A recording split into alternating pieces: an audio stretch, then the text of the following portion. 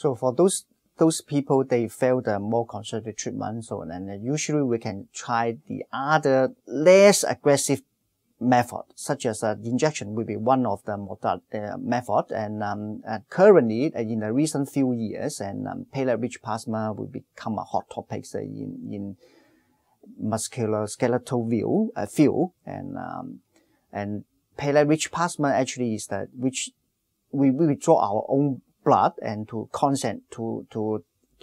make it more concentrate. So inside the platelet-rich plasma, we have a lot of the factors that are essential for healing. So in all laboratory study, which definitely show that they will promote the healing, it mainly include the tendon, ligament, or muscle, even muscle.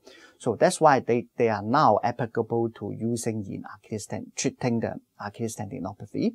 And some of the sport physician or the orthopedic surgeon will inject this into the surrounding the Achilles tendon, and they try and they aim to promote the healing on the Achilles tendon.